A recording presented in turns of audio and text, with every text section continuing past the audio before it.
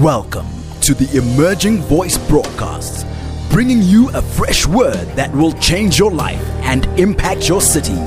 Tonight's host, Pastor Marco Jacobs, Senior Pastor of El Bethel Fellowship.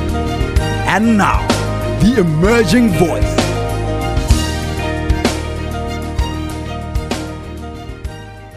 Welcome to the Emerging Voice.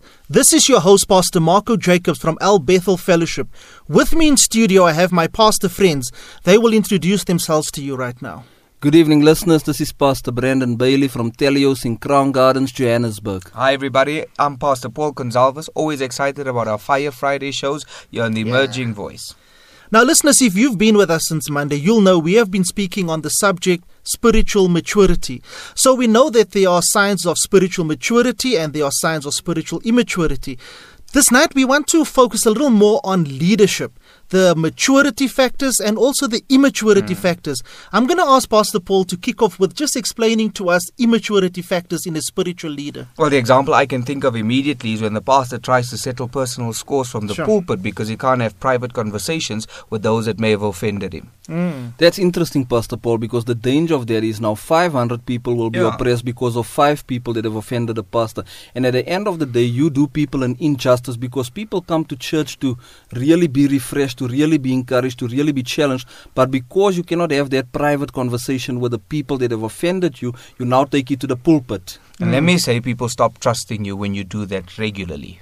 I think there's already a fundamental issue there. Before you got to the pulpit, you got yourself offended, and offense is already a sign of immaturity. Right there. And so that means that you as a leader cannot deal with your issues. So if you cannot deal with your issues, how do you teach people to deal with their issues? And how would you feel if your people went up during offering and settled scores with you? Yeah, absolutely. And the pulpit is really a sacred place. It's a place where we edify, exhort, and comfort. It is important that we get the word right, we get the message right, and we don't push our own agenda from the pulpit. The one thing that contaminates the word of God is agenda. Yeah. That is the one thing that contaminates the word of God, because at the end of the day, we find that we have to dig the word to hear what God is saying to his people, but because we are so clogged up with our own issues, we say to them what we want them to hear. Well, another sign of spiritual immaturity for me is when pastors make it a ministry to attack other pastors, especially growing churches. Sure. I think that there's this inaccurate level of thinking that says when the ministry is a little too big, or for us in terms of how we would interpret things, we would start saying, no, that's a compromised ministry. They must be watering down the gospel because how can you grow a church that size and you were preaching a full gospel? Well, I want to go back to one of the scriptures we visited in the week, Ephesians 4:13. It says we have to move rhythmically and easy with one another. This speaks about senior level relationship. At the end of the day, when you see growth as an offense to you, you are immature. Because at the end of the day, you have to rejoice with them that are moving ahead of you. And what we forget at the end of the day is that those that got there before us can teach us, can help us to get to that place. Yeah. We also spoke about the jealousy factor, that we become jealous of one another. And the reality is, let's be real. When you start speaking against another ministry, perhaps there's something in them that you want.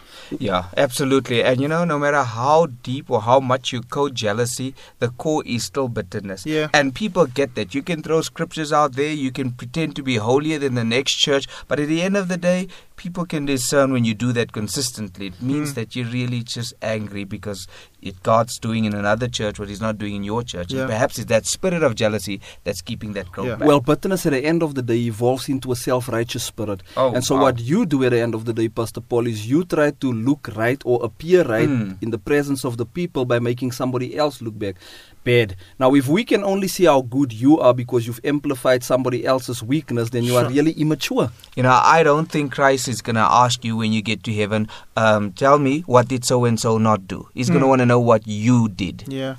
Pastor Brandon, your point is relevant as well.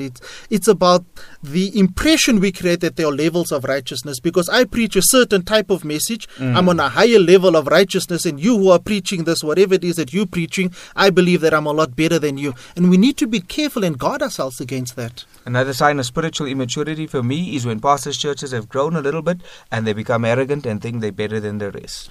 Well, the thing is this, if we understand the starting point of ministry, we'll always be cognizant of the fact that we need one another.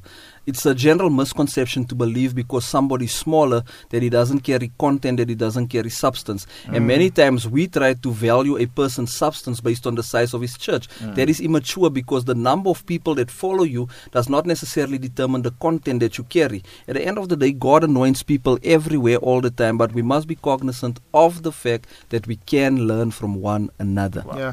Absolutely. You know, God is not only pushing mega numbers in our churches, He's pushing mega character in the man who is leading the ministry. Well, listeners, we know that you've been intrigued by what we've been saying so far. Stick with us. There's more to come after this ad break. Al Bethel Fellowship, discipling nations, equipping the saints, facilitating destiny, and releasing ministers. Senior pastors Marco and Cindy Jacobs invite you to a worship experience every Sunday morning, 9:30. Find us in Springfield, number 41 Marlborough Road. Join us for an inspiring, uplifting word. Our website, albethelfellowship.co.za. Telios is a vibrant kingdom community where the worship is unique and the word taught in simplicity. Join us every Sunday at 11 a.m. in Crown Gardens, Johannesburg, on the corner of Shannon and Tilray Road, with Pastor Brandon and Marilyn Bailey. For more information, dial 078-161-3034 or email info@telios.org.za. We are Telios, creating a kingdom culture. Hi, I'm Pastor Paul Gonsalves, and together with my wife, Pastor Leanne, we'd like to extend a warm invitation to you to join us for our exciting Sunday morning services at 9 a.m. at the Rock Church, Johannesburg. Dynamic praise, intimate worship, and an in-season life-changing word awaits you. We're at Mondio Recreation Center just off Columbine Street, or call us on 011-024-0700. We're also on Facebook. Rock Church, Johannesburg, Church for the City, a word for the nation. Hey everybody, I'm Pastor Leon James, and together with my wife, Pastor Sherry Ann, would like to invite you to Royal Kingdom Ministries. We're a vibrant church located at Xavier Junction, number 5 Renter Street, Ormonde. Join Royal Kingdom Ministries every Sunday at 9 a.m. for authentic worship and a word that will change your life. You can find us on Facebook or contact us on 079-775-4293. Royal Kingdom Ministries, where you are royalty. Welcome back to the Emerging Voice Show. Listeners, just before the ad break, we went into some detail around spiritual immaturity in leaders, but we want to shift that a little bit. Pastors, let's speak about maturity, spiritual maturity in a leader. Yeah, one of the signs of spiritual maturity is when a pastor can truly celebrate with those that are more successful than himself. Absolutely. When there's a member that drives a bigger car than the pastor, he's genuinely happy for that person. Yeah. I believe in facilitating destiny, and for me, facilitating destiny is helping you achieve what it is that you want to achieve in life, and me just helping you get there. And if it is to get the big car that you speak about, then so be it. And without the want. You know, sometimes we're blessed when others are blessed because we expect a reward because they're progressing in life. Yeah. Well, it's people that drive ministry at the end of the day. If people are not at the core of why we preach, of why we do what we do, then at the end of the day, we shouldn't be preaching. We shouldn't be engaging people because, as you said, Pastor Paul, we celebrate people because that is what drives ministry. Yeah, another sign of spiritual maturity is when a pastor is able to release somebody when it's time for them to go. Yeah. I like the illustration someone once shared with me. He said that a spiritual leader is there to put you on his shoulder so that you can see a lot further than what he was able to see. Yeah. And that means at the end of the day, we teach people how to hear God. We don't hear God on behalf of people because the veil has been torn and people now have access. I have an issue when we as leaders want to hear God on behalf of the people. Yeah. When a son gets to go and he's been released released by a spiritually mature father, what a good foundation, what a great testimony to be released into your new level or your new life. Yeah, I think the mark of a great mature spiritual leader is that he can raise sons who have a direct relationship with God, and he raises sons who can hear God and study the Word for themselves, so he creates a situation where they are independent of him. Well, Pastor Marco, another mark of a spiritual matured leader is that he relates with other men of God. One of the challenges we have is we tend to isolate ourselves from others, thinking that we God's little special boy. Yeah. But a true leader understands that through relationship we maximize kingdom effectiveness. And Pastor B, spiritual leaders seek out those relationships. They don't necessarily wait for invitations. Because sometimes that's a mark of arrogance, where you expect that those that have smaller churches or less influence than you need to seek you out. So true, Pastor Paul, because at the end of the day, we must connect with one another, and we can't wait because we think we're special. Or because your ego gets in the way. And that's the thing, because we have this philosophy, if I'm bigger than you, you're supposed to come to me. But at the same time, you can have the small leader feeling inferior, not reaching out to a bigger guy. So he must also be mature in his understanding. Yeah. I think that a good spiritual leader, a mature spiritual leader, grants access. Because he obviously has something to impart. You didn't get to where you are with nothing to offer anyone else. So the young emerging guys are looking for something that you are perhaps able to impart, and they can perhaps impart into your life. I also think another sign of a spiritual mature leader is when he feels like he has nothing to prove. He is there to serve and to serve effectively, but doesn't feel like he needs to make a point to anybody. And this is the difference between being impressionable and actually understanding the dynamics of impact, because many a times we are more impressionable than understanding the dynamics of impact. God called us to make an impact, not to impress one another.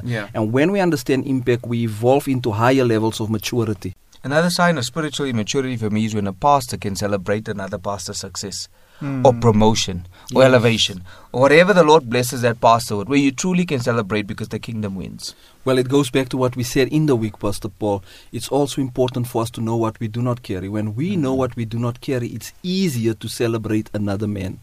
I think we keep coming back to this concept of kingdom-mindedness, because it's really about thinking broader than where you are at, and saying that there are others out there. They may not agree with everything I preach, they may not do the things that I do, they may not see the world the way that I do, but yet we are pushing towards one agenda. Mr. Mark, I like the word you use, disagreement. Pastors that are mature know how to debate around certain issues that are not the fundamentals of our faith, but can leave there and feel encouraged and inspired. You know, listeners, the pastors in the studio, along with Pastor Leon, are good friends. We get together on a regular basis and we have tremendous debates. We don't agree on everything, but that doesn't make us enemies. That makes us better friends. Pastor Paul, it takes maturity to sustain the relationship. At the end of the day, when we can look past our differences and try and sustain the relationship, we are able to go to the next level. Awesome. Thank you, pastors. Well, listeners, you've been listening to The Emerging Voice. Pastor Brandon Bailey, Pastor Paul Gonsalves, and Pastor Marco Jacobs.